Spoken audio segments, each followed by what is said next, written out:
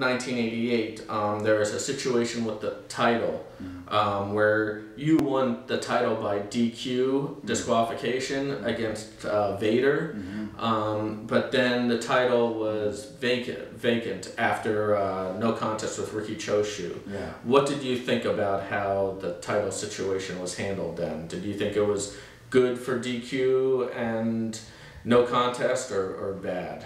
I don't like no contest, DQ and no contest. I like Finish. yes. Okay.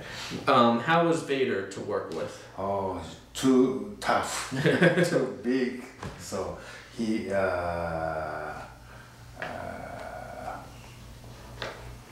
but he beat me my back, you know. Yeah. 1 year and a half cannot wrestle, no. The herniated disc, Yes. right? Okay, and that was because of Vader? Yeah. Okay. Would you... But he good wrestler, you know. Good. Just accident, or... Would you, were you angry at Vader over that injury? That time is very angry, but now is I respect to the Vader. You know, Okay. he's good wrestler.